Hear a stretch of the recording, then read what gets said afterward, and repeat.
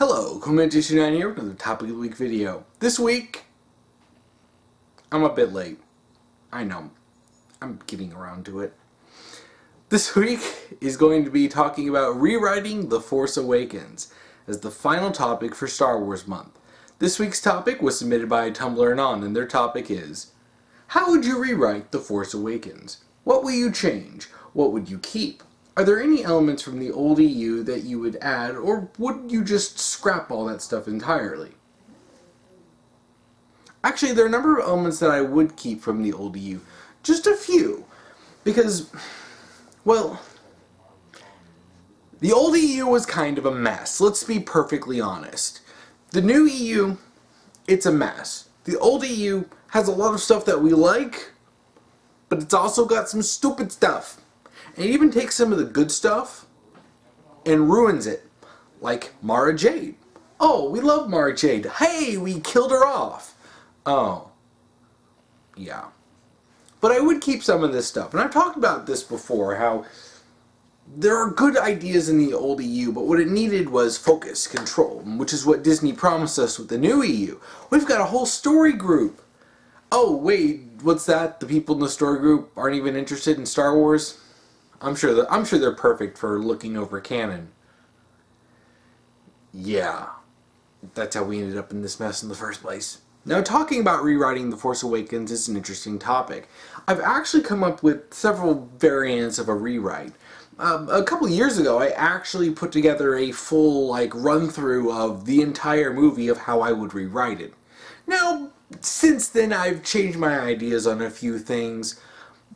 And for the sake of time, I won't be going through the entire movie, because this video would be like 2 hours if I went through and explained everything that I would change in the movie, because holy crap, there are good ideas in The Force Awakens, but the movie is a complete mess. So like with my Kylo Ren video, I'll be going over a lot of the main stuff in it. I'll be going over the characters and how I would handle them, the general story. So to cover the main important things. So I won't be going beat for beat over the entire movie. Now first I want to talk about what I will keep from The Force Awakens. I'll keep most of the main cast. Rey, Finn, Poe, Kylo Ren. And I talked about Kylo Ren in my previous video, so I won't be going in depth with talking about him here, but I'll reference his character, so if you want to know more about the way I handled Kylo Ren, you can check out my video on rewriting Kylo Ren. I'll keep the same general setup. It's 30 years after Return of the Jedi. The First Order exists. Now, the important thing that I'm changing is context and the backstory. So that stuff sort of cascades and has a domino effect, where it starts affecting things further down the line. So all the mistakes that were made in The Force Awakens with how they set it up, and fixing that. And once you've fixed that, you have a much stronger foundation to build the rest of a story for a trilogy off of. First off, let me talk about Rey. Rey will be very similar to her canon counterpart. She will be a scavenger on Jakku, a sand planet, and I know it's very similar to Tatooine, but I'm sure there are plenty of sand planets, and you know, we will go with this. I will still keep the backstory of the Battle of Jakku, which is the last major battle between what was left of the Empire and the Rebellion. Only this time, you'll actually learn about it in the movie. Because there's an old man who lives on Jakku who actually was there for a lot of this stuff. So he'll tell stories about battles of the Rebellion, during his travels, all the stuff he's done. And Rey, this will really sort of expand on Rey's fascination with, you know, the Rebellion and that sort of era. Where she'll go and she'll listen to all these stories that this man tells. So this isn't just a great way to expand on Rey's character and help develop that, but it's also a great way to introduce the audience to some of this new lore. So, hey, you kind of are wondering, why are there Imperial walkers here? Why does Rey have a Rebellion helmet? Oh, well, you learn about the Battle of Jakku. It's not just something that's like, oh, we'll mention it in comics, in books, and video games, but not in the movies. Like, oh no, the Battle of Jakku is actually very significant. Like, oh no, you'll learn about it in the movie. And along with Rey being a scavenger, she's also going to be basically a part-time taxi driver, where she'll essentially ferry people from different things. People who come to Jakku, she'll drive them in her own little ship from place to place. For people who come in to scavenge, she'll drive them over to different areas to scavenge, or drive them to and from different hubs where they can sell stuff. This will allow her to show that she's a good pilot. You'll have an explanation for, hey, she can actually pilot stuff. So it's not just like, oh, I've never flown, but here I'm going to be the best pilot the Millennium Falcon has ever seen. No. She's not going to be godlike like she is in the movie, but I'm going to establish she can actually fly, and she's good at it.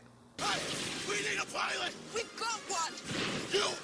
Now, Poe and Finn, likewise, are very similar to how they start off.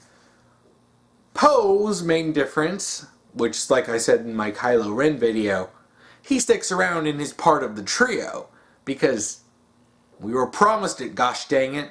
But Finn is probably the one that deviates the most heavily, mainly because I actually stick to his backstory.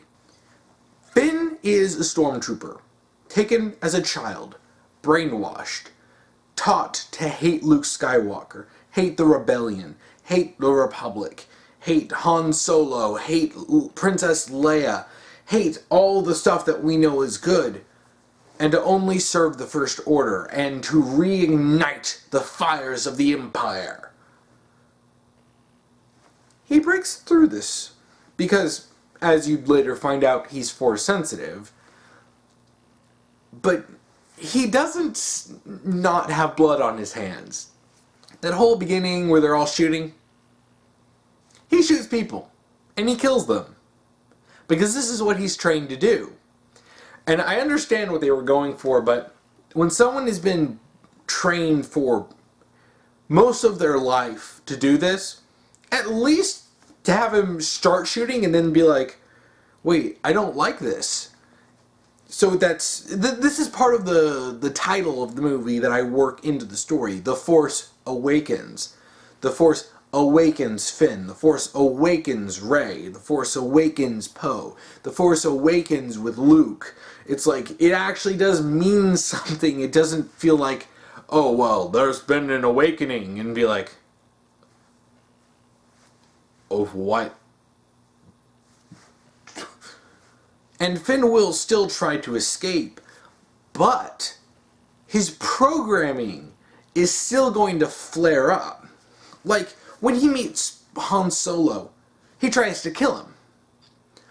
When he sees, Aya Solo, Han and Leia's daughter, he tries to kill her. He's been trained to hate these people. He's been brainwashed into being an automated murderer. And it's going to take time to break out of that. And that's what his character arc is going to be. I really hate how they turned him into the funny sidekick character in the movies, and it's like, no. If anything, he'd be the most serious, the most stoic. And then over the course of the trilogy, he becomes less stoic, more personable, more funny and charismatic, as he learns to become more human. So by the time you get to episode 9, he is more of a normal person. And then you would compare him back to how he is in The Force Awakens, and it's like, wow, he's so stoic and emotionless in this movie, except for his outbursts of violence. Then it's like, oh, and now you see, after he's gone through his character development, oh, so he really is much more of an interesting and likable character now, and that's on purpose. And his friendship with Poe and Rey will also be a very, very strong force in his own character development, because these are his first two real friends. While he was friends with the other stormtroopers, they were like family to him, the closest that he's known. They were in such a sterile environment, probably even more sterile than what the clones had, that Poe and Rey are these two, genuinely good people who are befriending him, especially Poe. Like, Poe will be like the big brother to everyone in that trio, being like, I need to take care of these children, because Rey doesn't know anything except scavenging and flying, and then Finn's a brainwashed murderer, and he's like, I will take care of you. And like I mentioned in my Kylo Ren video, The main villain of the movie will be an adaptation of Thrawn. Introduced in the beginning when Finn is going down to Jakku to go and shoot up a bunch of people, you'll see bits of Thrawn making a speech to the stormtroopers. Overall, the beginning of the movie is going to be fairly similar, at least for the most part. You'll see Rey living her life, you'll see Finn going down and doing the stormtrooper-y things. Poe will still be on the mission to find Luke Skywalker. A few details to add in on this. Luke disappeared 5 years before the start of The Force Awakens. No one knows where he went, only that he made it clear to Han and Leia that he had important stuff to do, and he disappeared. I'll get into the reasons why at the end of the video, because at the end of the movie, Luke actually gets to speak, and he'll explain a few things. So Han decided to take the Falcon and go out and try to find him, while Leia was trying to maneuver around politically to try to take care of the First Order. The First Order is known, but the Republic has difficulty doing anything because, of course, bureaucratic red tape. Thrawn's smart, so he's got this whole front for the First Order, oh, well, we're just helping victims of the Empire. You know, we're not doing anything bad. We do charity work. Look at all the people that we help. And it all looks really nice up front. And then it kind of makes Leia look a little crazy, like, hey, this guy's basically Palpatine 2.0. And some other people are like, well, why should we believe that? So even if Leia is respected, you've got a new generation of, you know, some younger people in the Senate who may not have really understood just how bad things in the Empire were. You got the old guard. The old guard's like, yeah, this sounds pretty sketchy. Yeah, but you've also got some skeevy politicians who Thrawn is paying off and manipulating and threatening and blackmailing, doing all sorts of stuff behind the scenes in order to make it as difficult as possible for the Senate to make any kind of move on the First Order. Politics will be involved, and for people worried about that, truly it's not going to be that invasive to the story. It's really going to be important to the setup, and it's really important in establishing Thrawn's intelligence because he is playing everything, and this is how the First Order, 1, has managed to operate in secrecy for so long, and 2, how he's getting his funding. Because he's making all these deals with people saying, oh, so you're probably going to take over. We'll fund you as long as you give us a nice piece of the pie when you're done. So you've got some people who may be easily swayed by the promise of a new empire, and some people who may be just scared and are, instead of fighting back, are just cowering down. And then you got some people who are just skeevy politicians who think that this is just a good way to move ahead in their careers. Nothing's always black and white. So Leia has been working in this and trying to figure out, okay, we need to find a way to stop these people. Because they know that, you know, groups of children have been disappearing over the years. And this is what really alerted Han, Luke, and Leia that the First Order existed, and they're like, wait, you know, all these places are being attacked, destroyed, but then all the children are being taken. Of course, those children have become the new stormtroopers. So Han, Luke, and Leia, years ago, figured out, we gotta do something. So of course the Senate spends years trying to debate, should we do something? We should do something. Should we do something? We should do something. And nothing really gets done.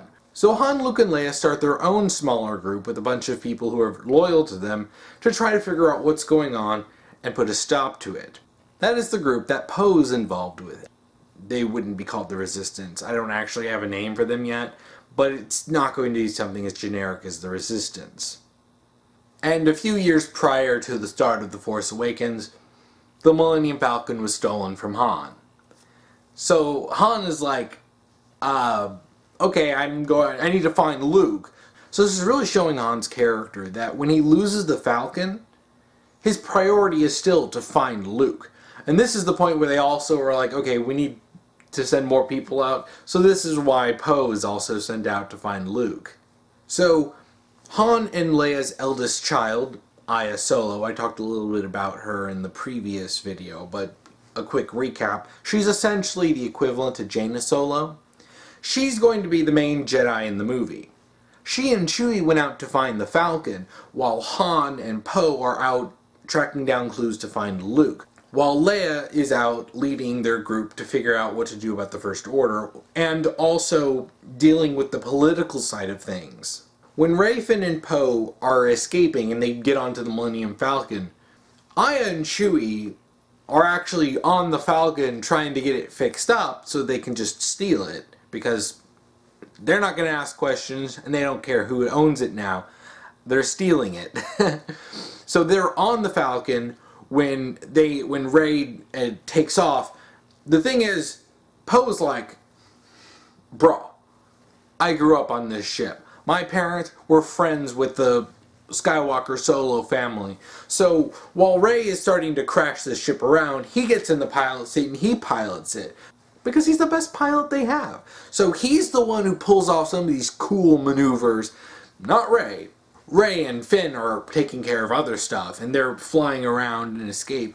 And then that's when Aya and Chewie pop up and they're like, hey, hands up, give us the ship back.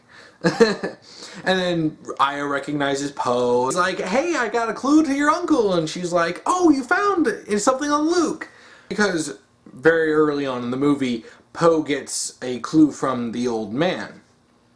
The same old man who is telling these stories to Rey that I was talking about earlier. You get a little bit more about this guy. This guy was someone who was actually involved in the rebellion way back in the day. So he's someone who knew Han, Luke, and Leia. He lived on Jakku and he had found this clue to Luke Skywalker, and that's when he contacted, Leia, and then she sent Poe. And then that's how that whole thing ends up starting. Now, this clue isn't a map. At least not a conventional one. This is something that always kind of annoyed me. It's just, oh, it's just a map. No, it's something else. It's an indecipherable map. No one knows what the hell it is. But they'll have to figure it out. So yeah, Luke was like, I'm not going to make it that easy. Because he did not want to be found, at least not until he was ready. And I'll end up talking about that a little bit later when I get around to the Luke part and he'll start answering questions. So you've got some similar stuff, like going and meeting Maz Kanata. That stuff does happen, and she does have Luke's lightsaber, but unlike the movie, there's an explanation for it. Maz Kanata was an old friend of Jedi's long ago. She actually knew Yoda, because she's a being that's hundreds and hundreds of years old. So she knew Yoda. And after Order 66, what she did was she went around and trying to find and collect and preserve all of the lightsabers of the fallen Jedi. And this was very helpful for Luke when he was trying to restart his Jedi Order. What he did is he took all these lightsabers and he put them in a section of the Jedi Temple. Because Luke started his new Jedi Order in the Coruscant Jedi Temple. And he dedicated a part of it to showing off all the lightsabers of all of the previous Jedi who had fallen, and as many as he could find and collect. The Empire did destroy some of these and did harvest their kyber crystals. But he did the best he could to preserve this and to sort of preserve history of the previous Jedi Order. So Maz Kanata did help Luke with this, so they ended up becoming friends. Now, some years after Return of the Jedi, Lando shows up to Luke and he's like, hey Luke, we found this in the trash in Cloud City. He pulls out the whole lightsaber. And so then Luke ended up starting a bit of a tradition so that that lightsaber became the first real lightsaber that each of his and Leia's kids would use before they built their own lightsabers. It's a little bit of a tradition that eventually, his son, Ben Skywalker, he used it. Aya Solo, she used it. Bail Solo, he used it. Anakin Solo, he used it. So before Luke disappeared, he went to Maz Kanata and he left the lightsaber in her care, feeling it was the will of the Force. So Rey finds the lightsaber, and this is when Maz Kanata kind of starts piecing things together, and she's like, you having this lightsaber, this is the will of the Force. This is what's meant to be. And she's like, why? And Maz is starting to piece a few things together, but there are little hints here and there to Rey's identity. But it won't be answered until the very end. But Maz doesn't really say anything. She just gives her the lightsaber and says, this lightsaber, this was Anakin Skywalker's lightsaber. Then it was Luke Skywalker's lightsaber. And now it's yours. I'm sure the identity of Rey is becoming very obvious. But mystery boxes, mystery boxes. Can't answer everything immediately. But unlike J.J. Abrams, I will answer them. So Rey will have this lightsaber and be clumsy as hell with it. She won't know what the hell she's doing. Aya Solo will be like, yo, hey, I remember that lightsaber. I trained with that when I was younger. And being all nostalgic. And she'll sort of explain a few things of what I said about, you know, the kids using that lightsaber to train at first before they built their own. But so using Aya Solo is a way to sort of explain a few things to give you a better picture of the 30-year gap. And if you want a complete full picture, this is what books and video games and comics and stuff are for, to fill that out. But like I talked about with Kylo Ren's backstory, you will learn about this in the movies. But the true full expansion of all the details, that'll be stuff for expanded materials. But the important stuff, the stuff that you need to understand, it's in the movies. It's kind of important. And the First Order still attacks Maz's place, doesn't completely obliterate it, but they do attack it.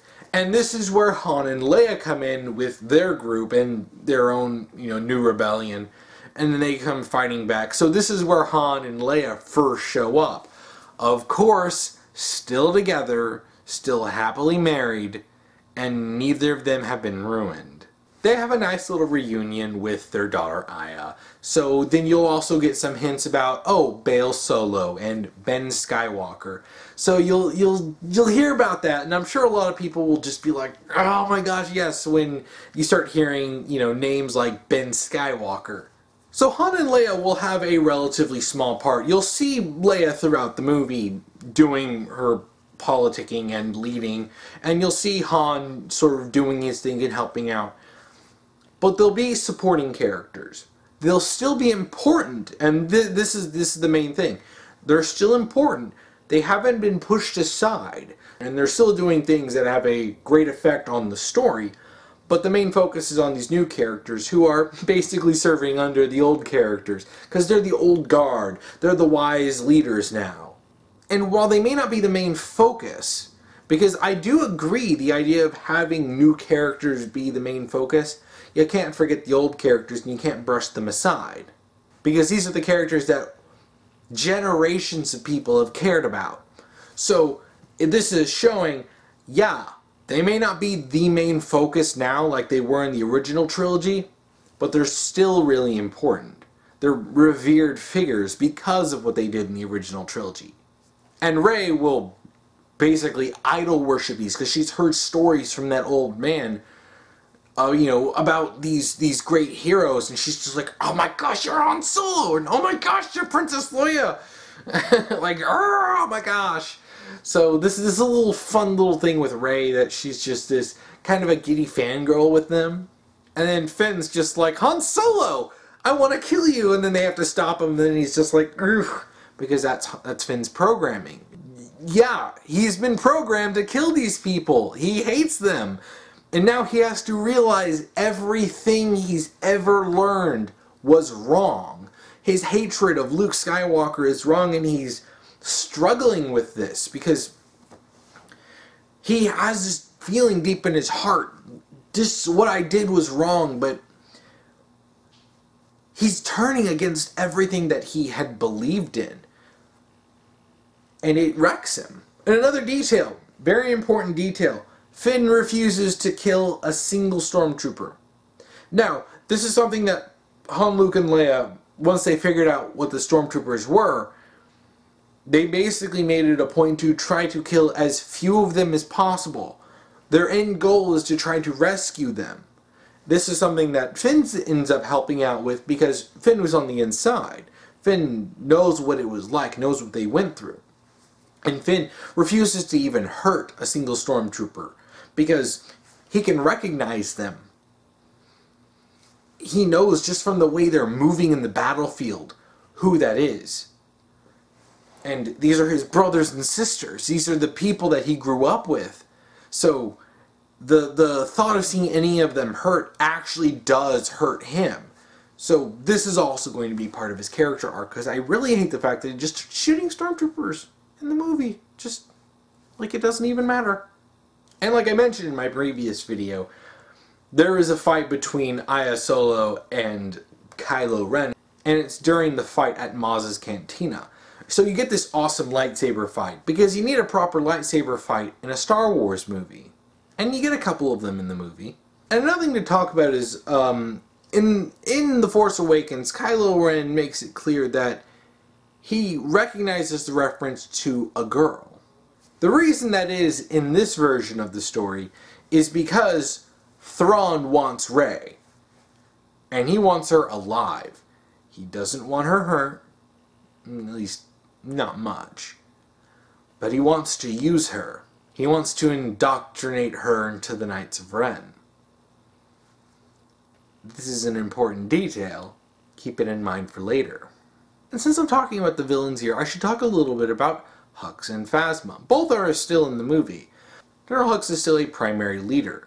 He was the son of an Imperial officer who worked with Thrawn. This nepotism explains how he became a general so young. He pleads himself as loyal to the First Order and is a tactical genius, so he's been a very good asset to Thrawn. Phasma, likewise, is still the leader of the Stormtroopers. Only this time, she'll actually have a character. She'll get to do stuff. She'll actually get to fight. You'll see her interact with Hux and Kylo Ren, and even Thrawn, and you'll actually get to see a detail of her character that was in the expanded universe but never brought up in the movies, is the fact that she's kind of an obsessive Palpatine fangirl. Even like her armor was made from the hull of Palpatine's Naboo Senator Cruiser, and it's like, that's such a cool detail. Why not bring it up? Actually give her more character. So you actually see her having a very close friendship with Hux. And because, you know, they work together quite a bit, being the main leaders of their military force, and having a very amicable relationship. Not so much with Kylo Ren. There's some tension between them and Kylo Ren. Because Kylo Ren, oh, he's like the pet lapdog for Thrawn.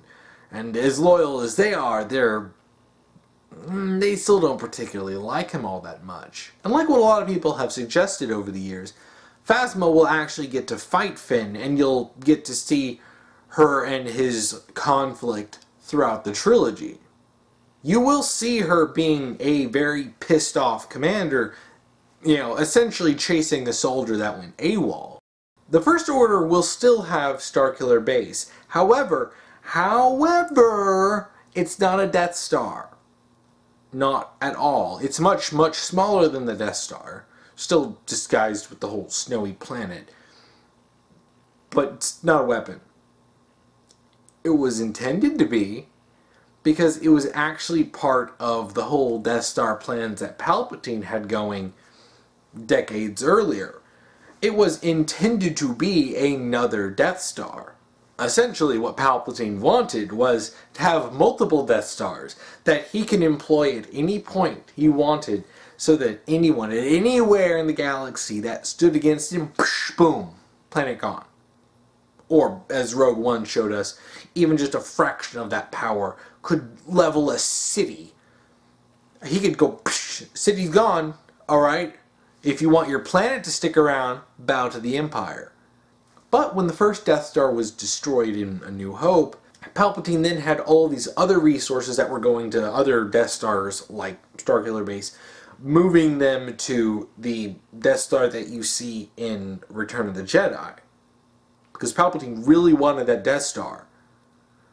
So other stuff like Starkiller Base was left unfinished. Thrawn found this, along with other money and resources that he took from the remnants of the Empire. So other like generals and admirals and stuff like that, all these people had, he'd either manipulate them into giving it to him, or he'd kill them and take it. One of these things he found was Starkiller Base. It wasn't finished, so Thrawn had to finish it, and he turns that into a base of operations for them. Eventually, he was hoping to turn it into another Death Star, so that he could have that power on his side, but he doesn't have that. It's just their main base of operations. Finn knows about Starkiller Base, so he works with the good guys to try to take it out. He makes it clear that this isn't the only base of operations the First Order has. Thrawn isn't stupid enough to put his eggs in one basket. He's not going to repeat the mistakes that Palpatine and Grand Moff Tarkin made all those decades ago. He's got his eggs spread around, so even taking out Starkiller Base isn't going to stop him. It's just going to take out a main base of operations that they have. But they want to take that out because then that will severely weaken the First Order. Now throughout the movie, Aya helps Rey with some Jedi training. Kind of like what Obi-Wan did with Luke in A New Hope. She'll be teaching her some stuff, so in between some of the major parts of the story, you'll see her on the Falcon with Rey, helping her train, help teaching her about the Force, giving a little exposition about talking about her family, and I think she recognizes Rey. Something about her seems familiar. Keep that in mind. It's going to come up later. So Rey will have some skills. She's obviously very Force sensitive. She's got some sort of talent with a lightsaber. And Aya kind of helps her learn some stuff more than just basic pew, pew, like what younglings learn. And even when Rey ends up picking up the lightsaber to fight Kylo Ren, she still gets her butt handed to her. She needs Bail Solo to bail her out. But that'll come a little bit later. I talked about this in my Kylo Ren video, but Poe and Kylo Ren are brothers. This is going to be Poe's main storyline and his main tie to the actual main plot. He wants to rescue his brother from the dark side. Kind of like how Luke wanted to rescue Vader from the dark side in Return of the Jedi. And if you want more details on that, you can check out my Kylo Ren video. So, like in the movie, they go and they end up going to destroy Starkiller Base. Only this time, the reason that the shields get turned off is because it seems like someone on the inside did it. This is something that would come up later in the trilogy, and I'm not going to spoil who did it, because that actually is kind of a fun reveal. So they all gather together and they plan their thing with all the other people, and you got your Akbar cameo, then you've got Leia and Han. They're going in and working it, and Han doesn't die. That was stupid. They all live. And like I talked about in my Kylo Ren video, the bridge scene with Kylo Ren still happens, but it happens with Poe. Rey will be on the inside, going in and helping take things down on the inside, make it easier for the rest of, the new rebellion to come in and attack it. Finn's knowledge of Starkiller Base, not because he's a janitor, just because he's part of the military, does come in great help when it comes to them attacking Starkiller Base. And like in the Force Awakens movie, you end up having a confrontation between Finn and Rey and Kylo. They've got Luke's old lightsaber, and they're trying to use it, and they fail. Kylo Ren effortlessly defeats both of them. And then, this is when Bail Solo shows up, flying in to dramatically save the day.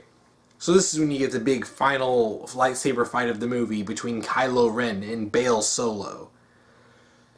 Bail knows Kylo Ren because the Dameron family were friends with the Skywalker Solo family, because Poe and Kylo's parents were friends with Han, Luke, and Leia. So Bail knows Kylo. So this makes this fight a little bit personal for them. But you also get to see a really cool fight between these two in the snowy area. Not the complete mess that the fight we got in the movie was. An actual lightsaber fight that I would hope would be on par with the fights in the prequels.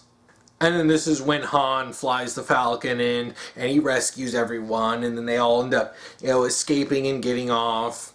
And then Kylo Ren gets picked up by Hux, and then they all fly off. And Thrawn, being a practical villain, has them all evacuate Starkiller Base once he realizes that things are going south, so that he doesn't lose a crap ton of men along with the base. So at the end you've got Thrawn realizing, okay, so that didn't go well. So this is when he needs to call in the rest of the Knights of Ren. So then they would come in for episode 8.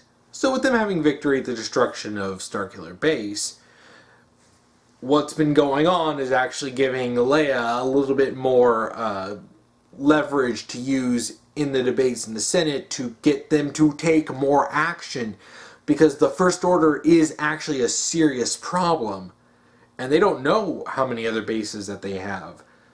Thrawn compartmentalized a lot of that stuff because he's not going to have every single foot soldier know everything.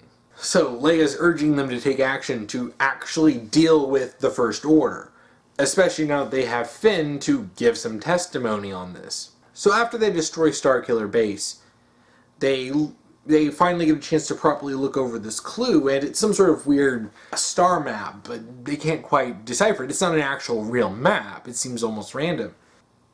Until Leia, Aya, and Bail realize something. Like, wait a minute.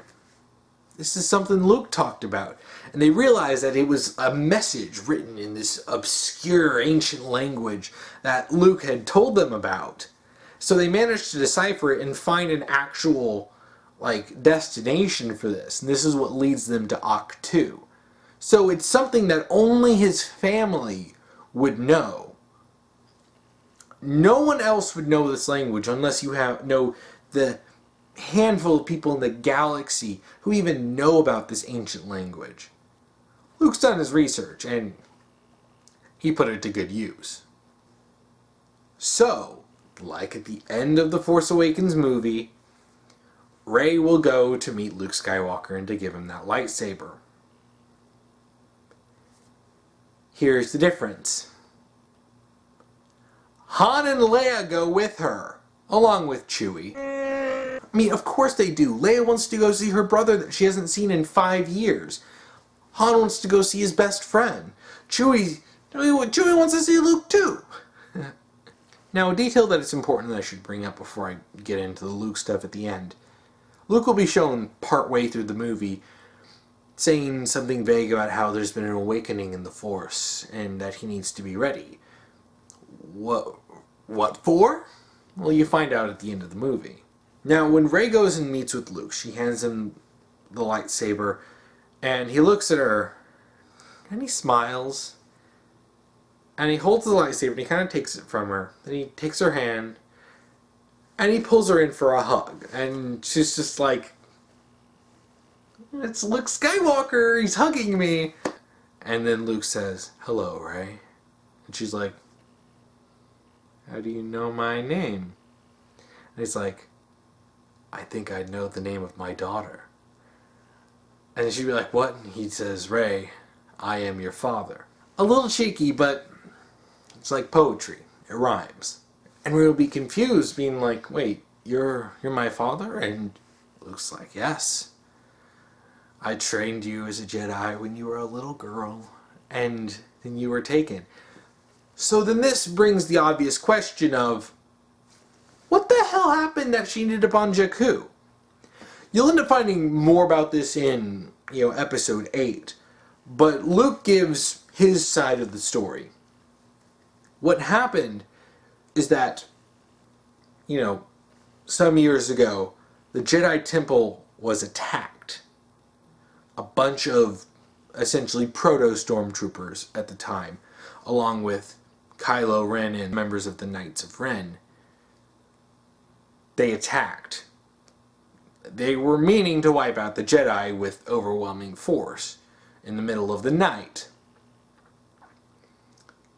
Didn't succeed. They killed some Jedi, but Luke managed to get the rest of them out. So when there's talk in the movie of, oh, well, Luke's Jedi Order disappeared, they did disappear onto Ahch-To, in the location of a very early Jedi temple. This is where Luke took the rest of the Jedi, the Padawans that he was helping train, the younglings that he had there, and even some of the Jedi Masters, which include people like Ahsoka. So yes, you would actually see Ahsoka in the movies, in a much older Ahsoka, but she's another master working in Luke's, new order. You'll have another couple characters that people are probably going to be really excited about. I'd include characters like Kanan and Ezra, because I did like Rebels, and if Rebels ended up getting really bad, and if I had my way, Rebels would have gone in a way that much closer, tied into the actual canon story. So then you'll see an adult, Ezra, and then a much older Kanan. And a name will be brought up that I'm sure a lot of people will be happy to hear. Kyle Katarn. Yes, there's going to be some pretty significant fan service in this, because, yeah, those are other masters in Luke's new order. Now, when the Jedi Temple was attacked, they tried to take the younglings. They only succeeded in grabbing one, a young Rey Skywalker. And what would eventually be revealed once you start finding out more about her backstory in Episode 8 was that she was taken by the First Order, brainwashed so that she forgot everything. And what Thrawn wanted to do was to indoctrinate her into the Knights of Ren. That's like I said earlier. Except he wanted to do this to her as a child, train her from, being just a kid into being a Knight of Ren, and do what he did with the Stormtroopers. Have them brainwashed and programmed to serve him and the Empire. Unfortunately for him, there was a First Order officer involved in this that felt really guilty about kidnapping and brainwashing this child. So what he wanted to do is he wanted to escape with her, get her out of here. So he grabbed her and he escaped. He flew away. The ship got damaged because they were trying to hunt him down. He ended up crashing on Jakku. He ended up dying from his injuries, leaving a young Rey there with a still very blurry memory, because she had just been brainwashed. She still didn't really know what was going on. So then she's left on Jakku, having to learn how to fend for herself. She did end up meeting some people who did help sort of raise her, but she didn't really have any memories of anything before that. So she didn't even know how she got there, because she got out of the ship and she just started walking. So that ship, eventually it was stripped by scavengers, and no one really knew where it came from. All Rey could remember was the name Rey. She didn't know why, but she just kind of thought, I guess it's my name. So everyone had assumed that Rey Skywalker was dead, killed in the attack. But no, she was alive. But because of her brainwashing, it screwed with her connection to the Force, so it made it very difficult for Luke to track her down. But once she was awakened, then Luke was able to properly sense her again. And then that's when he was wanting to get ready, because he was getting ready for her to come and find him. So Luke explains a lot of the stuff that had been happening, and what he's been doing for those past 5 years. What he was doing, he was going and looking into things in the First Order on his own. he figured out that Thrawn had a specific hatred for him. He hates all of them, but there was a very specific, focused hatred on Luke Skywalker, and Luke realized this. So, as he's done before, he wanted to separate himself from everyone so that he can draw the attention onto himself. And using the Force to mostly mask his presence, he's able to remain hidden on Ahch-To, using the Force to essentially act as a barrier. They don't know where it is. It doesn't really come up in the Force, so if someone like Kylo was trying to find him, they couldn't find him. Because the planet is very strong in the Force. So when Luke would want to go in and strike and do something against the First Order, he could do it when and where he wanted, and do things that he knows would help Leia and Han, but doing things in a way that wouldn't put any extra heat on them. But there's another nice little thing here. Luke asks Rey if she'd like to meet her mother. And then Rey's just like, my mother? And she's overjoyed. And you turn to see an older Mara Jade.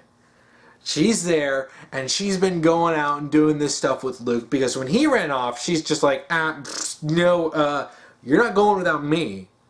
Till death do us part, and neither of us are dead. So she was going out with him, and was with him this whole time. There would be some references to her, but nothing super, like, obvious, until you get to the end of the movie, and you see her there on Ahch-To with Luke. And just blow people's mind. People would be losing it in the theaters. Because, holy crap. Yes, this is what I talk about when I'd say I'd bring in a few things from the old EU. I brought in an adaptation. I'd change him up as a character. But I bring in Thrawn. And I bring in Mara Jade. So Rey gets to meet her mother, Mara Jade. And Rey is overwhelmed. Now she has a family. And then this also really sort of puts in new context on her interactions with Aya and Bail. Those are her cousins. That's her family. So Rey goes from having no family for her, at least the life she can remember, to having a bunch of family, a dad, a mom. She's got brothers, she's got cousins, and it's like, and it's overwhelming for her. It overjoys her, and it's really heartwarming. And then Luke says that he can train her to become a Jedi.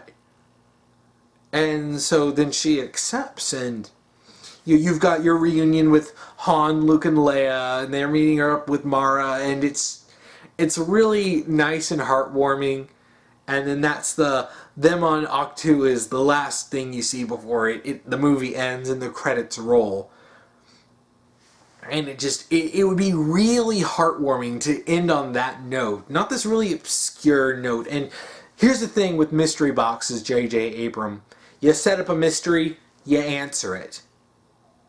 Because people like the mystery, but they also like getting answers. Why do you think so many people were pissed off at the end of Lost? You set up mysteries, and at the end you're like, whoa, we don't have any answers. Mystery boxes only work when you can open them and find something inside. And that's what I would do in the movie. You set up some mysteries. And I'm sure from what I was saying earlier, it was obvious that Rey was Luke's daughter. Because people had predicted that before the movie even came out. The second we got our first production still of Rey, everyone's like, oh, so she's Luke's daughter. And it's the Skywalker saga, so you would think, duh, naturally. But yeah, I'd get that answered at the end of The Force Awakens. No one need to drag that out, because then there's still more stuff to explore with Rey, and to see her do her training. And then, of course, the next movie would have time skipped, and she's been doing her training with Luke and the rest of some of the other Jedi Masters. And as I mentioned, Finn is also Force sensitive, and he will eventually get training, and he'll be personally taught by Kyle Katarn. Another guy who's like, hey, Stormtrooper turned Jedi, right? Eh. So you'll get a lot of wonderful interactions with those characters. Another thing to talk about throughout the movie is the reference to the Force Ghosts. It'll be kind of funny because you'll see Aya talk to a Force Ghost, like Obi-Wan and Anakin, but The other characters can't see them, which is a really funny part. They start to appear in episode 8 when Rey can start to see them, and then she's sitting there like, holy crap, what are these ghost people? So she'll get to meet her grandfather, Anakin, and I would absolutely bring Ewan McGregor and Hayden Christensen back, and I'd love to get Liam Neeson back as Qui-Gon, and have him make an appearance too. And it's a way to really sort of tie in elements of the original trilogy and the prequels to not just focus on stuff from the original trilogy, but to also incorporate all of what happened in the original 6 movies that Lucas did. That way it feels like an actual true continuation, and it's not just, no, we're only going to focus on the original trilogy because we're trying to pander to a very specific sect of the fandom. It's no, this is a sequel. It's a sequel to 6 previous movies, and it will reference these movies. I even had this great idea of Leia talking to the current Queen of Naboo in a very short scene near the beginning of the movie. Just as a nice little nod to, oh, hey, it's the current Queen of Naboo. It shows that Leia is connecting to her mother's past, because you see her go to Naboo in the comics. So it's like, oh no, it's like, no, she's still in contact with them, and is friends with the current royalty. Little nice stuff. And from there, you have a lot that's set up that you can continue on, especially with developing the other Knights of Ren. I actually had one knight in particular that I was planning to develop as another sort of rival within the Knights of Ren for Kylo Ren. But that's extra stuff that goes on in the other 2 movies. My ideas with this was to take the core concepts and ideas that were in The Force Awakens, because some core ideas, some base ideas, some character ideas, they were good. The execution was absolutely abysmal. And what I wanted to do is I wanted to take this stuff and execute it in a way that's respectful to the previous movies, and it's not just like, lol, we destroyed the Republic. Oh, well, thanks for taking everything Leia, Han, and Luke worked so hard for and just destroying it. Thank you.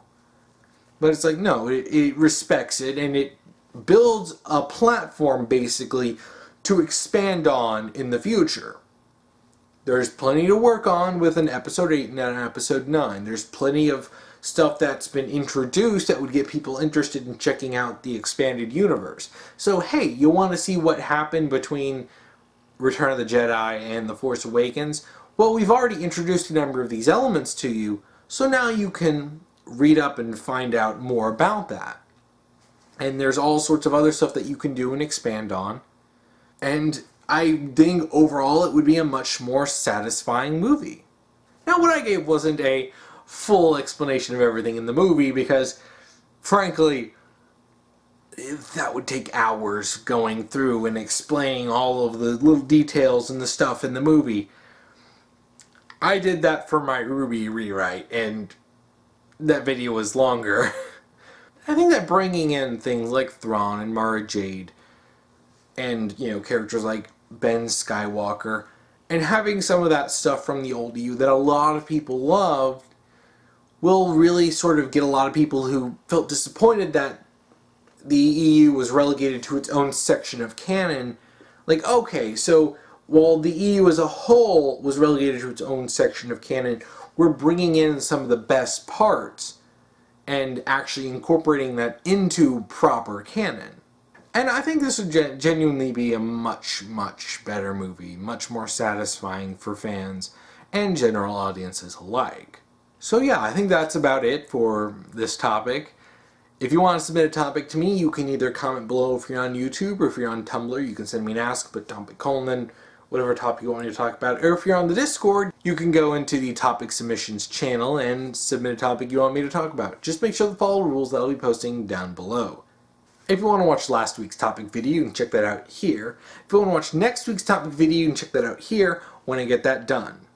So what are your thoughts on my rewrite? Do you like them? Do you have your own ideas? Please comment below. And thank you for watching.